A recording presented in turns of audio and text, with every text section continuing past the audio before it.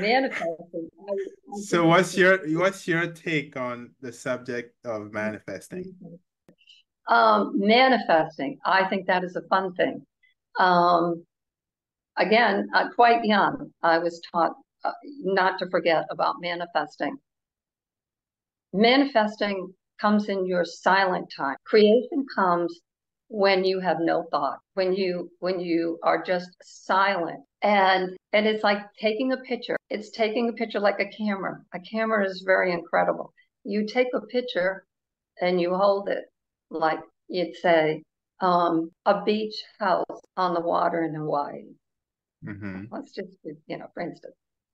So you take a picture of that and you hold it in your silence and you have all the confidence and you're knowing that that will manifest, Hmm.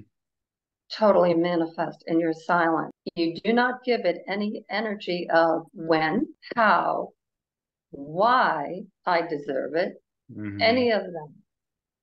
What you're doing is you're bringing the particles together